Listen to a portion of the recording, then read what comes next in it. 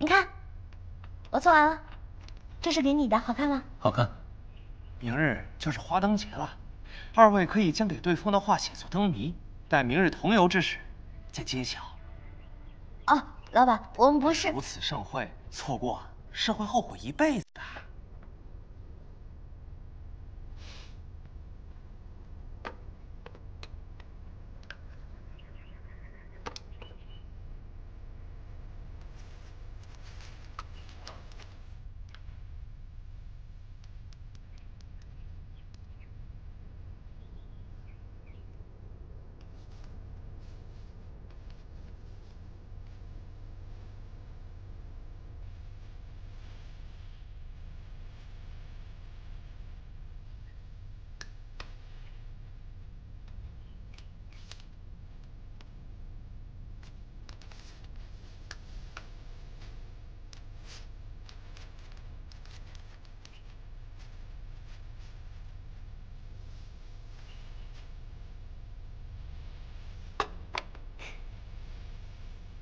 那就这么说定了，我们花灯节见。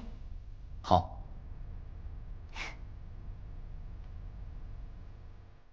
司长，假扮公子的事情怎么样了？乔青青应该已经相信，天色楼那晚遇到的人不是我。既然疑虑已经解除，那司长之后还打算见他吗？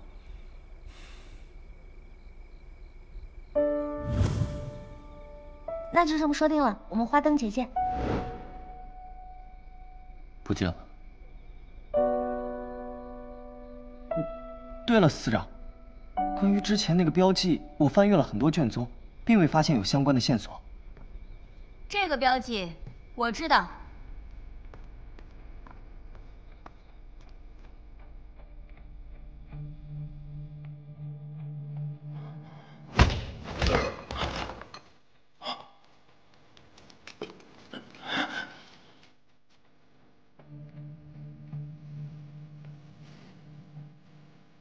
你是？今夜花灯节，密行司戒备松散，大人命我来救你。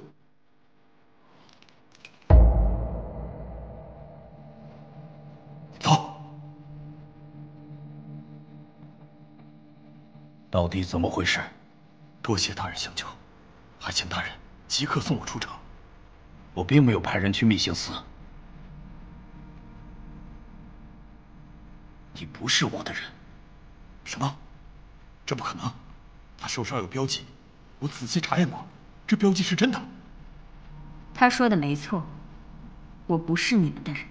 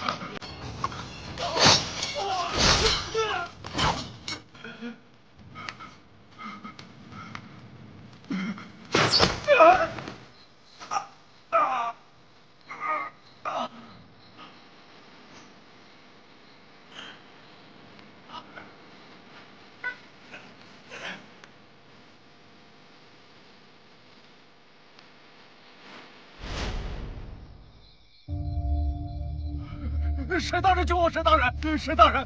救我！沈大人！有人要杀我！有人要杀我！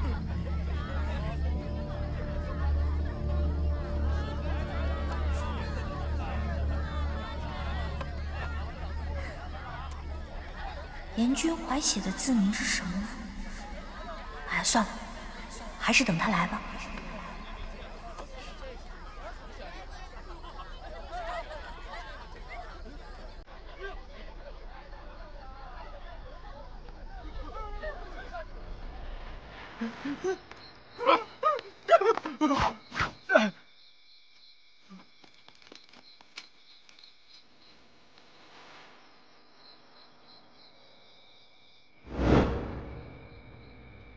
我不是让你盯着皇宫吗？你来这儿做什么？司长可是在找这个。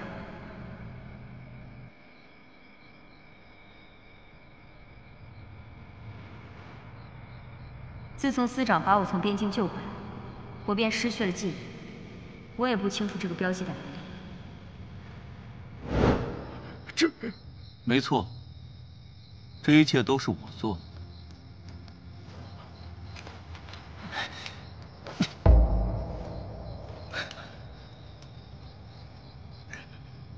你是大鱼的人吗？中书令居然是大鱼的人。难道我是大鱼的人？沈玉君，落在你手是我的任务。没错，乔府的案子是我干的，要杀要剐，你随便。幕后操纵一切的人是你。没错。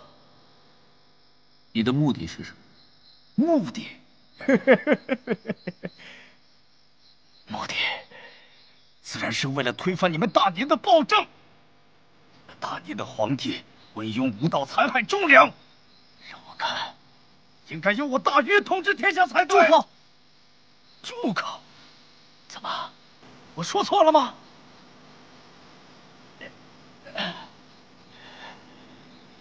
？3年前，江南城带人深入大禹，连战连捷。若不是你们那愚蠢的皇帝下诏撤回援军，江南城怎么会战死？乔相又怎么会失去长子啊？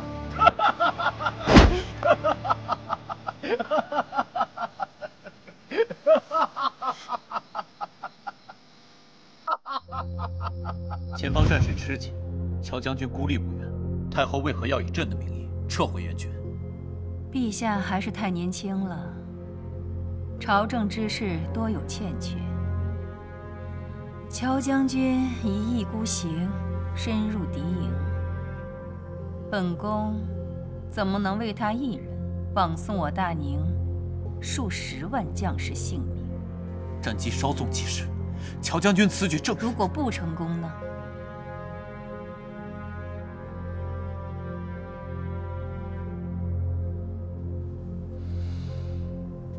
现在大禹正是强盛之时，我们必须保存实力，养精蓄锐，这样他们才不敢来犯。你身为一国之君，也要为你的子民好好考虑考虑。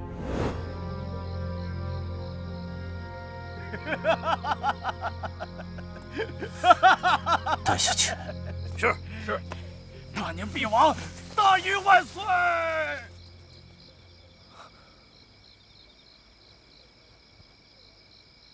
你的身世已经明了，你是大禹的人，回家去吧。自司长救我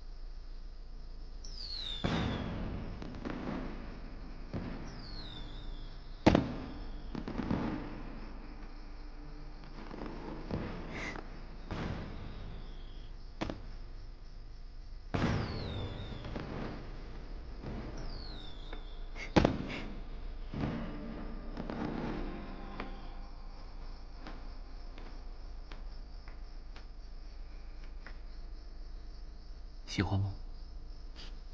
喜欢。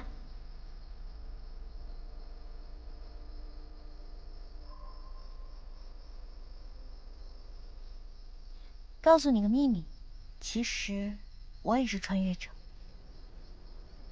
穿越者，是在月下穿行的人吗？穿越者。我也是穿越者。那你为何会出现在剧本中？姐姐，你好。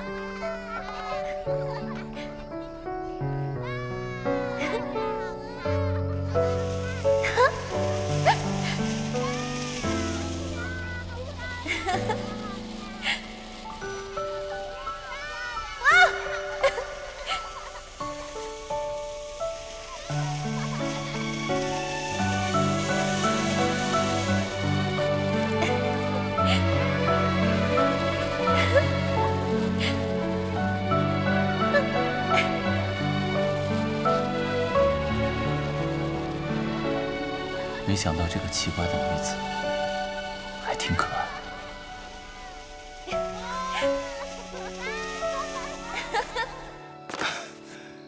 公子终究还是上头了呀！我的钱！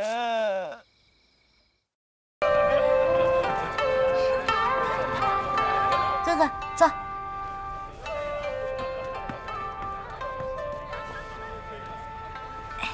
青青，为何带我来这儿？我们是从小一起长大的好朋友，对吗？那就对了，好朋友之间不就是应该吃喝玩乐吗？青青啊，你和玉阳好好出去玩玩，费用啊包在爹身上。哎呀，爹爹，我现在没空，我很忙呢。玉云，按照乔家的家规，小姐昨夜晚归，应该如何处置啊？杖责30。走吧，顾兄，还愣着做什么？你放心，今天不差钱。快来，快来！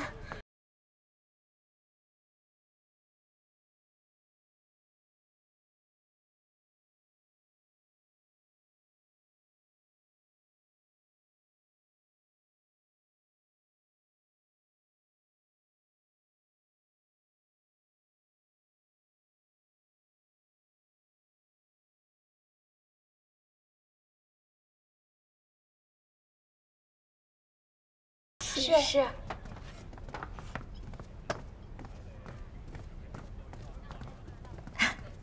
也是，我在这儿呢，你肯定放不开。那我先走，你好好玩，我不会告诉我爹的。青青，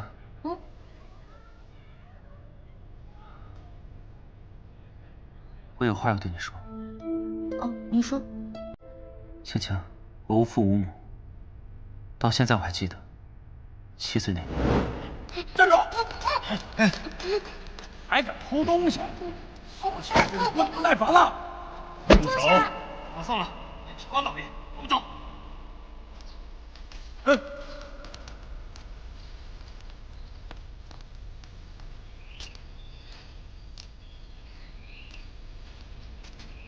你没事吧？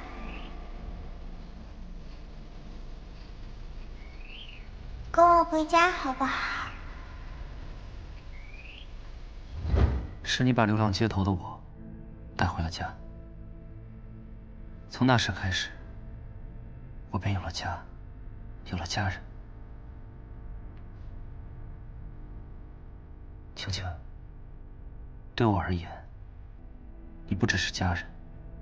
我答应过乔伯会照顾你一辈子，可乔伯不说，我也会照顾你一辈子，因为我喜欢你。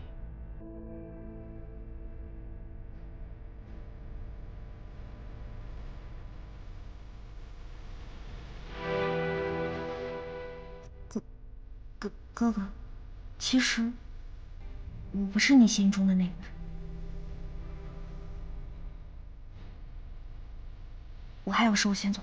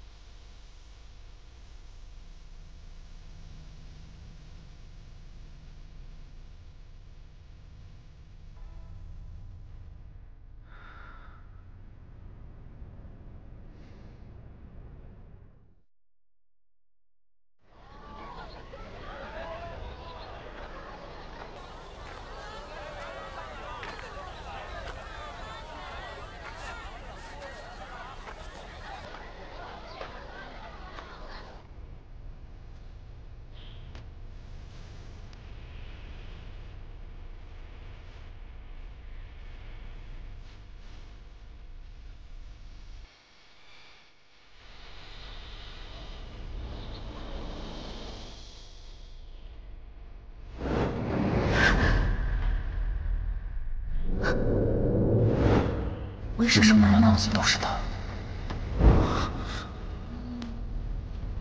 你没事吧？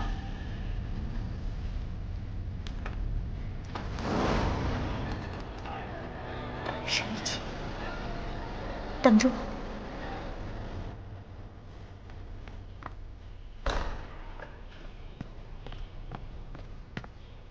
司长，许凤年担下了所有的罪责，但是他在牢中自杀了。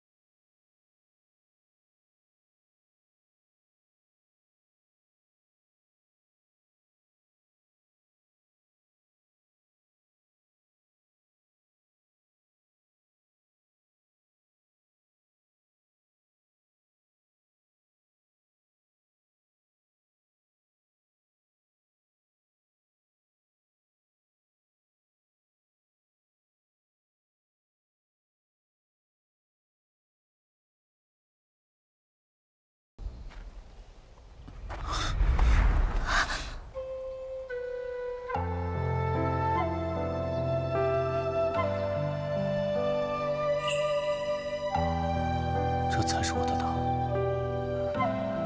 无论遇到什么危险，我都会护你周全。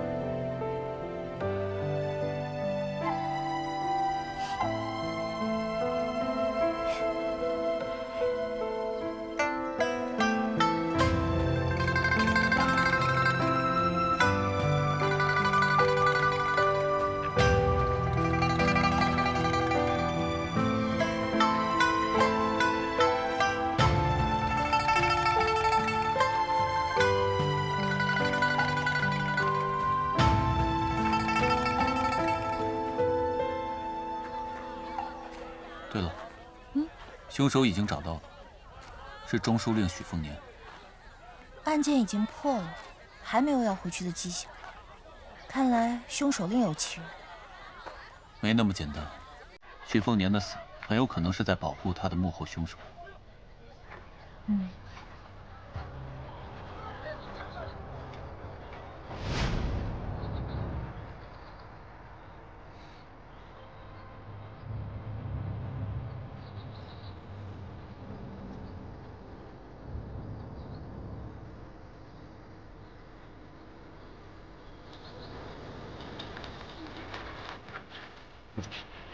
做人省心的生活就是大明的皇帝。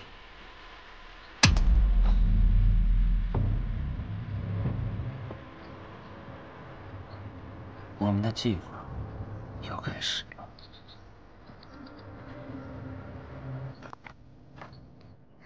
小姐可真好看，真的吗？女儿啊，女儿，爹，天大的喜事，天大的喜事啊！喜事？什么喜事啊？宫里传出消息，陛下要纳你为妃了。什么？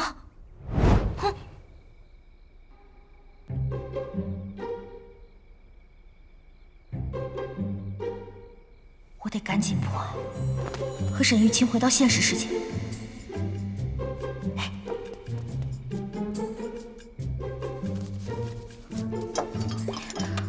对不住了，暴君陛下。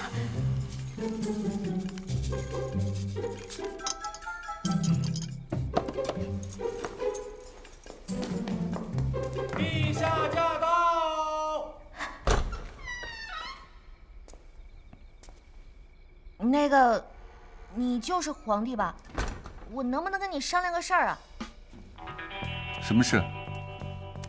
你看，你后宫佳丽3000，也不差我一个，能不能放了我呀？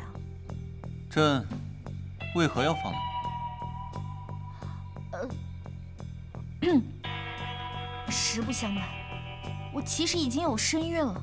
你看你贵为皇帝，不想帮别人养孩子吧？朕可以立他为太子。啊？不是吧？这都能接受？其实我从小到大身体都特别不好，是个十足的病秧子。我这不是怕连累你吗？那趁着并未发作，朕得抓紧了。啊？哎，你不能霸王硬上弓啊！哎，瞧你的瓜不甜，你等会儿。甜不甜，尝了才知道。你说是不是？乔青青，严君环。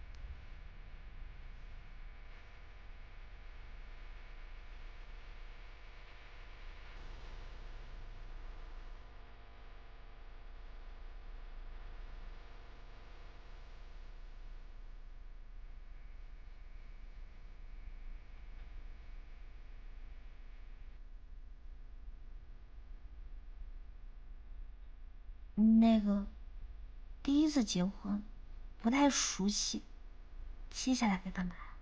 是不是该洞房了？咱们还没拜堂呢，想洞房，得再忍一会儿。我不是这个意思，谁让你洞房？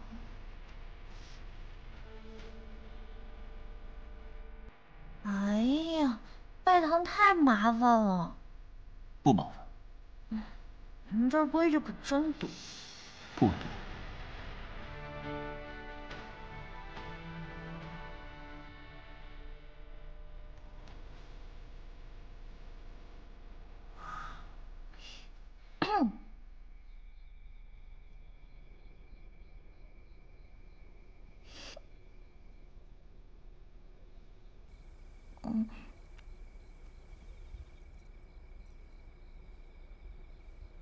哎，等一下，我们俩刚才喝的那杯酒不会是……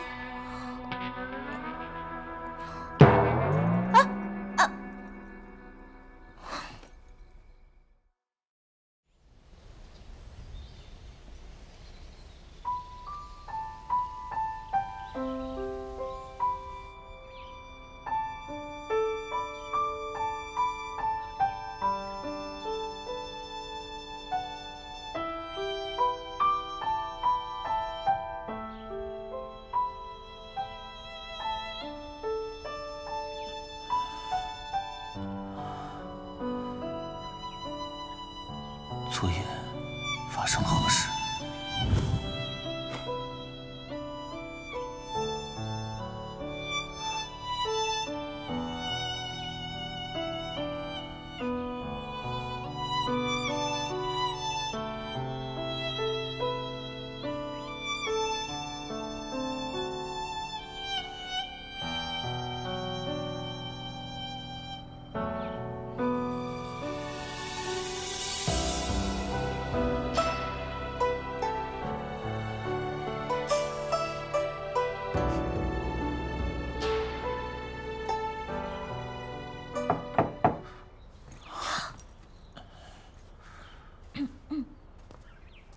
进来。陛下，什么事？慈宁宫发生命案了。什么？陛下驾到！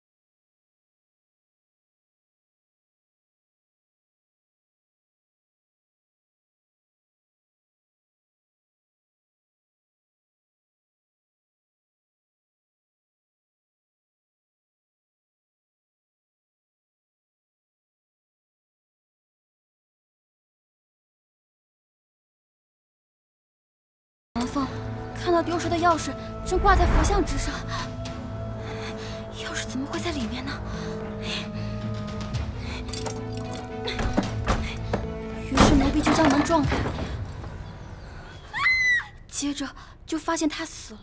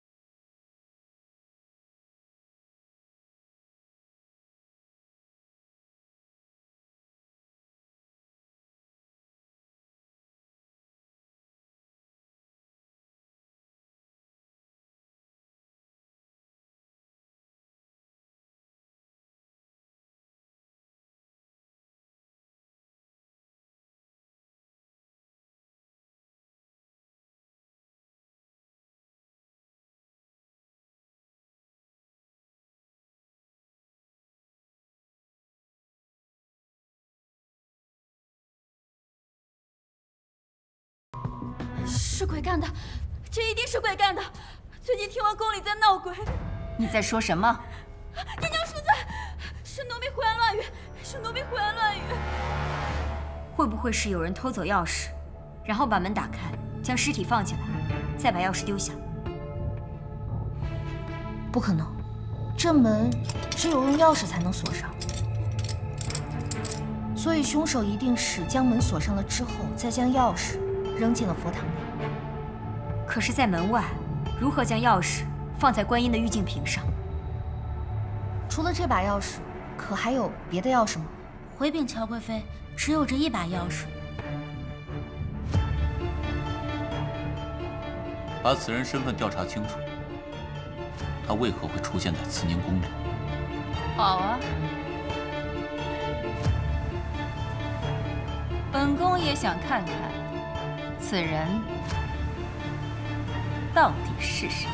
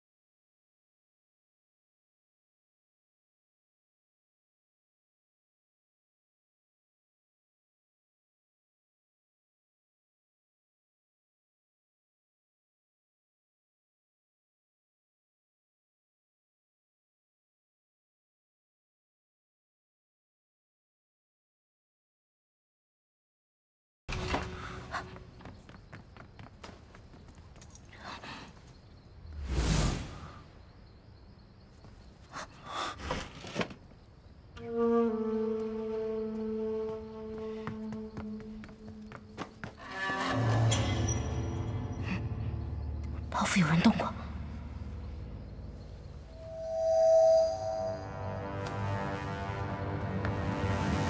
站住！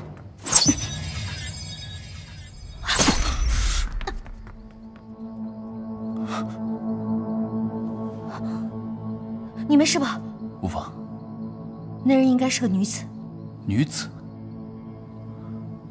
我们先回皇宫。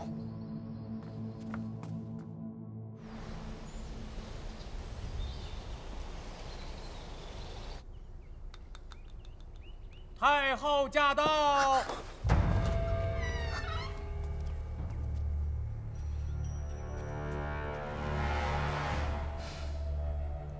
本宫听闻陛下身体不适，特地过来瞧瞧。太后，你看朕像是龙体有恙？朕还有要事要办，太后若是想看，请自便。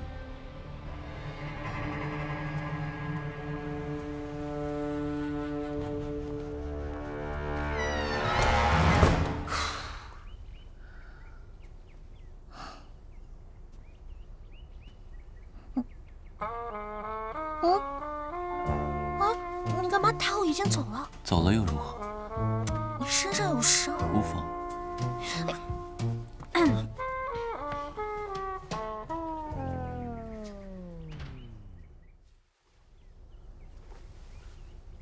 怎么样了？我查到死者的身份了，是太后豢养的男宠。太后豢养的男宠。我刚刚受伤，太后就赶到。此案，太后一定脱不了干系。 会不会是我们搞错了？尸体的伤口位于后颈，说明凶手是从身后一击毙命。动脉一旦受创，会留下大量血迹。可从佛堂现场的情况看，血迹微乎其微，而且我还在尸体衣服和地上发现了水渍，说明尸体一定被拖动过。看来佛堂不是第一案发现场。 是凶手故意制造了一切。会不会是这样？凶手将死者杀害后，偷走钥匙，打开了门，然后将尸体拖入佛堂内，又将钥匙和凶器藏好。此时的门锁只是挂着，并没有上锁。紧接着第2天，凶手装作钥匙丢失，故意说自己撞开了房门，演了这出戏。你是说，凶手是婢女欢儿？这样倒是也解释得通。可是凶手为何费心要将尸体伪装成宫女呢？这不多此一举吗？这会不会是巧合？案件里是不存在巧合的。这样，我们去花儿的房间看看，一定能发现什么线索。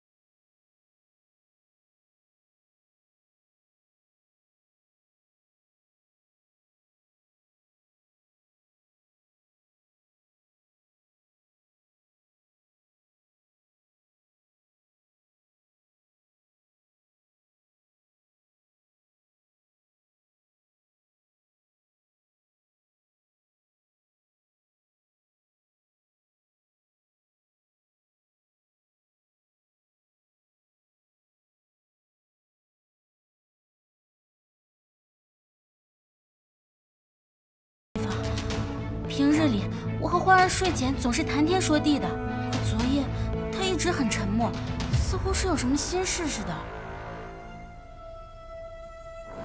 花儿平日里睡哪张床？是那张。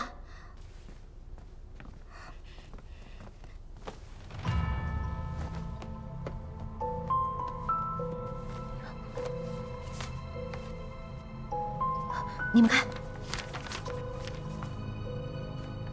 今日，阿哥答应我，要和我远走高飞。我们都是深宫中的龙雀，不知何时才能有自由。今日偷听到阿哥和太后娘娘的谈话，原来他都是骗我的。什么远走高飞，都是鬼话。我恨他这样的男人，恨不得杀了他。今日，我亲手杀了阿哥，连我的魂也一起逝去。这个世界已经容不下我了。不如一死了之。这个阿哥，难道是？应该就是佛堂案的死者。由此可见，佛堂案的凶手就是欢儿。欢儿生性胆小，他一定是担心自己和阿哥的事情败露，被太后惩处，这才选择自尽的。太后驾到！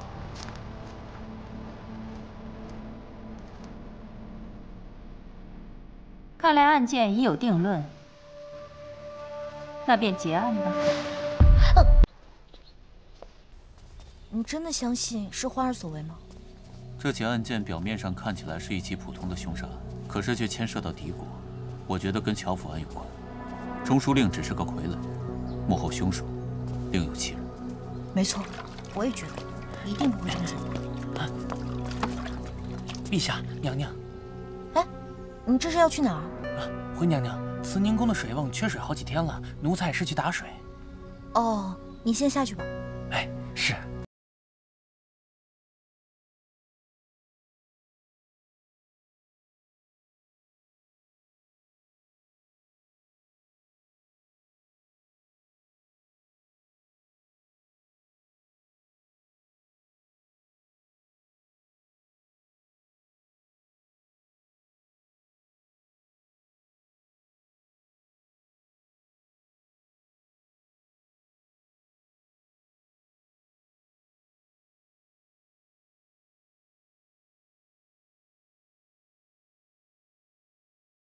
凶手是何人？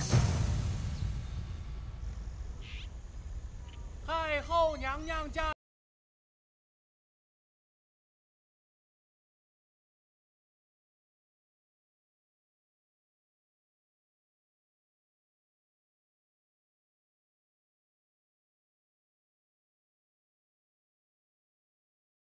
是想告诉您一个真相。哼，凶手就是婢女欢儿，证据确凿。还有什么真相？案发当日的经过应该是这样的：凶手和死者之间产生了矛盾，便将其从背后杀死，然后藏在了佛堂外的瓮中。紧接着自己走进了佛堂，将沾了血的凶器放在了佛堂内的桌上，然后从内将门锁死。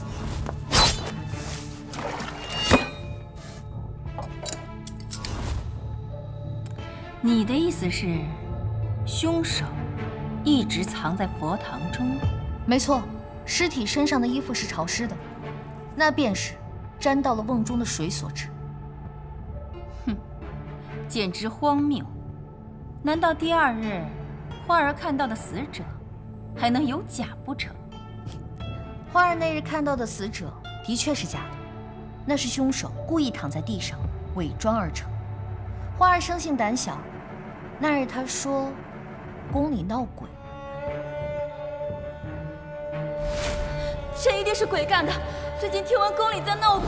案发当日，花儿辰时起床，前往佛堂打扫。可他发现自己身上的钥匙不翼而飞，透过门缝，花儿看到丢失的钥匙正挂在佛像之上。花儿担心太后责怪，不敢惊动任何人。见门锁小巧，便自己破开了门。花儿破门后，看到屋里有一具尸体，再加上佛堂和最近流传的闹鬼一事，花儿吓得连忙去叫人。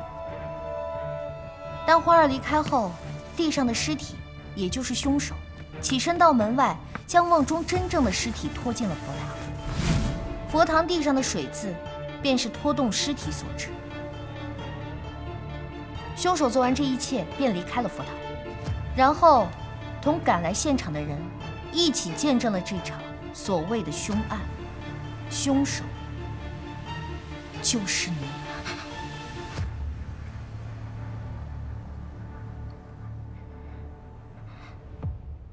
怎么可能？花儿明明已经畏罪自杀了。花儿并不是自杀。从尸表来看，尸体脖间有2条锁钩，和皮下出血的位置并没有完全重合。这只有一个解释，就是凶手先将人勒死，然后伪装成了上吊自杀。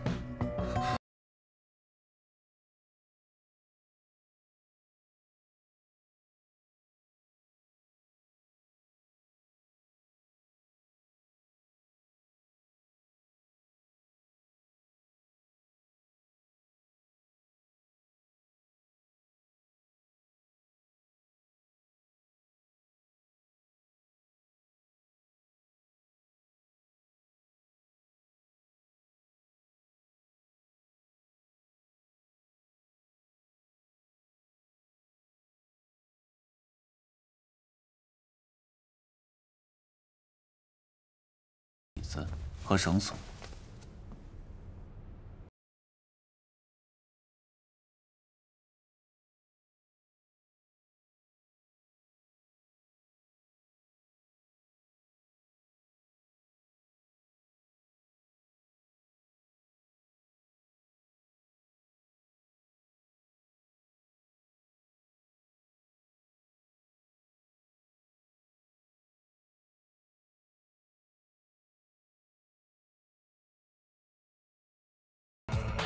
是你，贵妃娘娘，你可不能血口喷人啊！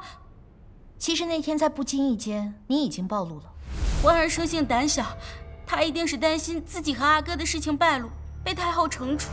当时我们并没有提及死者的身份，死者和太后娘娘的关系如此隐蔽，你一个宫女如何知晓？柔儿，是真的吗？太后娘娘饶命！太后娘娘饶命！把他带下去。不必了，本宫的人，本宫自己处置。来人，在，拖下去，杖毙。是。娘娘，娘娘，娘娘！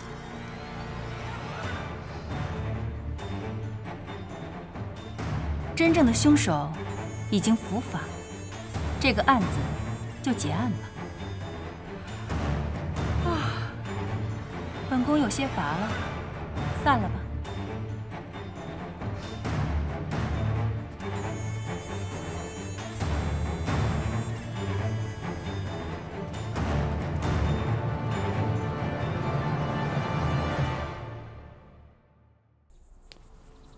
我们忽略了一点，男宠的衣服是柔儿换上的，房间号牌的真正主人，很可能就是柔儿。你是说，柔儿才是真正的大鱼细作？如此说来，那夜袭击我们的女子是柔儿。可这一切都随着柔儿的死石沉大海。这太后如此着急的要处死柔儿，到底是担心男宠的事情败露，还是说杀人灭口？无论如何，太后都一定脱不了干系。少主，柔儿死了。我要你扰乱大宁朝堂，让严君怀和太后两人自相残杀。是。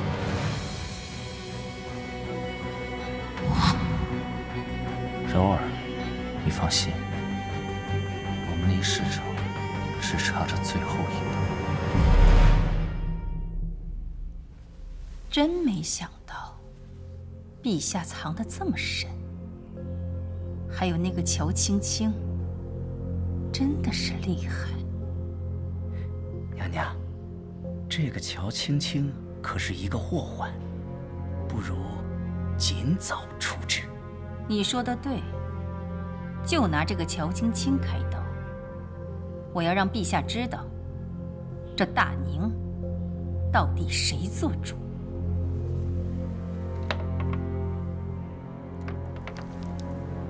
你来啦，沈玉清。7、8、90勾，飞机。要不起。了不起啊！7、7、8、8、99。7、7、8、8、99是什么东西啊？3大1，要得起吗？要得起吗？要不起。啊？要不起。不要。不要。真不要。真不要。对圈我赢了。哈哈。哎，哎呀。来，贴条，快贴上，贴上。来，再玩一把啊！继续。哎，来，我们继续。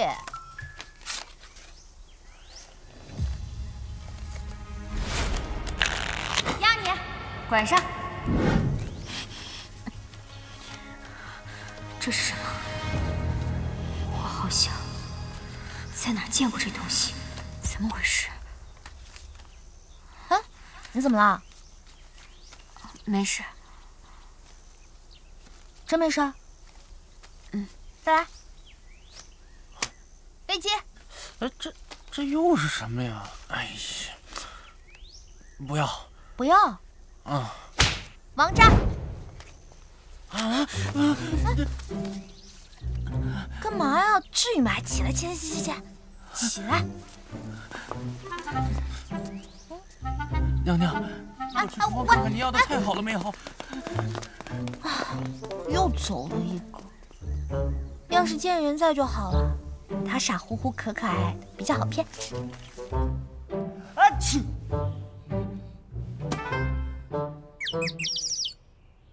陛下命他为副指挥使，掌管密行司一切事务。哎，对了，你跟燕君怀是怎么认识的？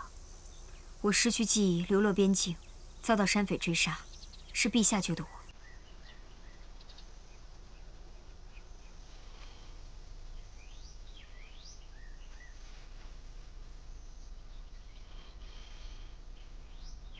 后来我才知道，我是大鱼人。就算你是大鱼人又怎么样？在没有恢复记忆之前，你就是沈第一，你做你自己就好了，跟着自己的心走。跟着自己的心走。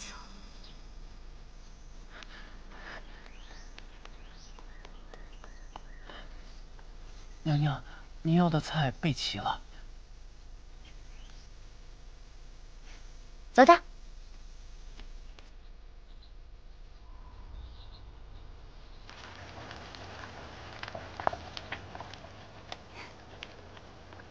搞定。哇！哇！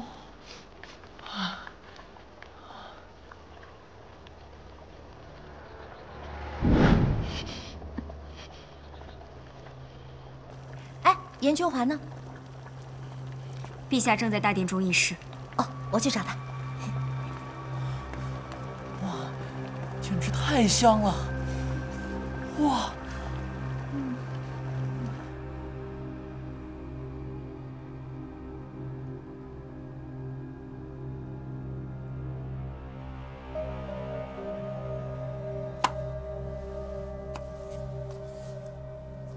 乔相公，这是真的吗？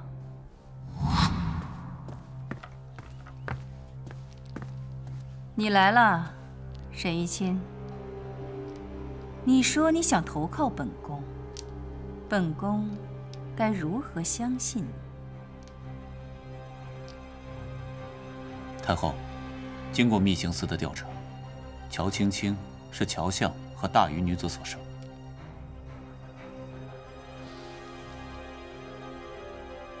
你说什么？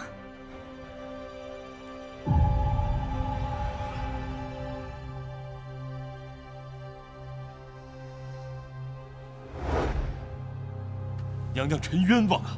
臣并未通敌卖国，请陛下、娘娘明察。哦，没有私通敌国，那意思是，你和大鱼人成婚这件事情是真的喽？回娘娘，确有其事，不过……放肆！你身为相国，和大鱼人成婚，还生下一女，就这一项罪，本宫就可以诛你9族。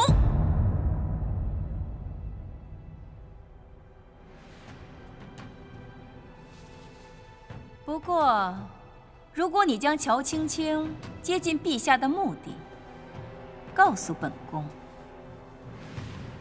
本宫也可以对你从轻发落。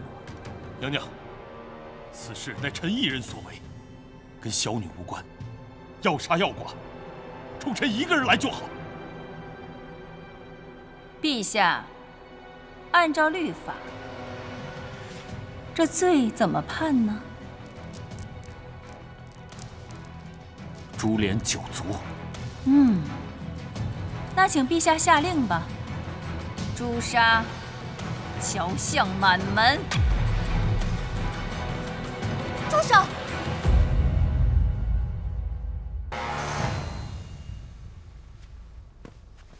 青青，乔青青，来得正好。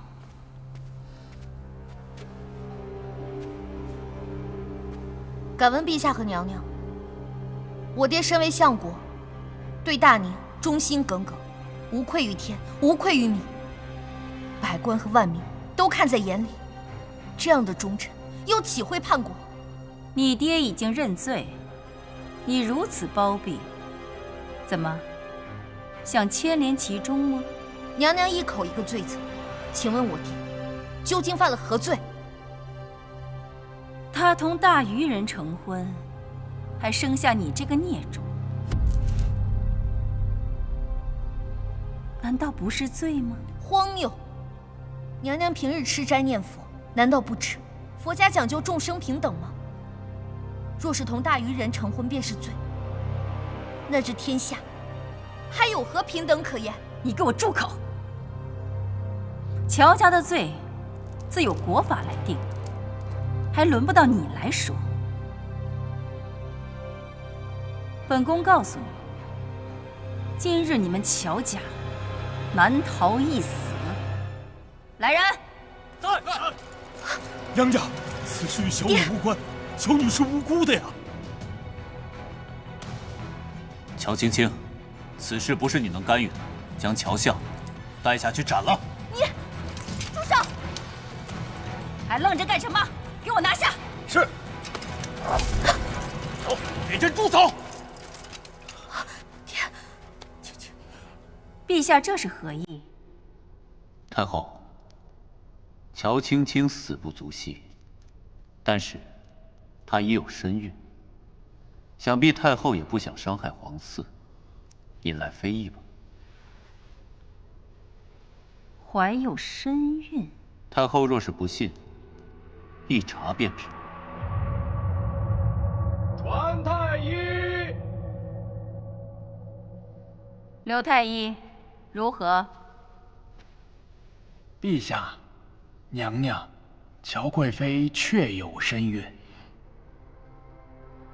刘太医，这件事情关乎到皇室绵延，你可诊清楚了？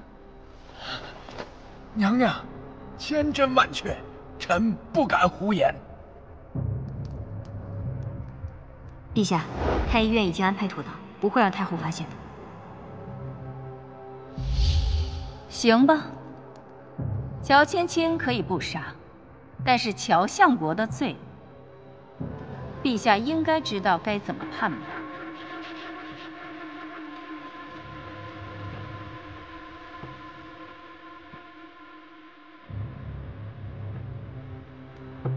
乔相勾结敌国，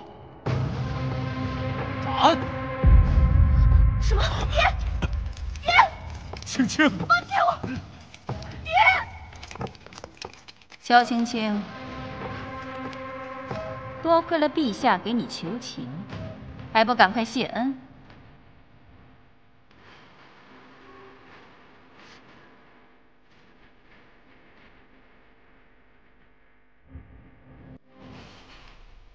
多谢陛下。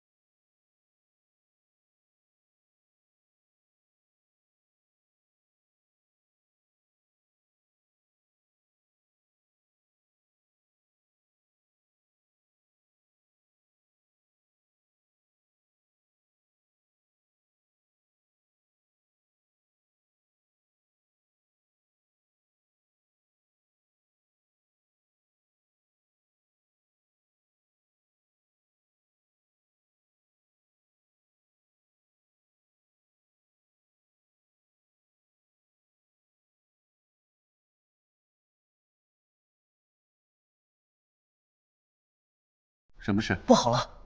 根据密探调查，乔青青是乔相跟大禹女子所生。乔相当年曾出使过大禹，结识了这位女子，两人相爱后，女子隐藏在大宁，同乔相结婚生子。乔相的为人，我还是相信的。可此案牵涉到敌国，太后若知道，定会大做文章。不过此事已经是陈年旧事，再加上极为隐蔽，恐怕也是无妨的。不，我们能知道的，太后也一定会知道。与其坐以待毙，不如主动出击。你来了，沈玉清。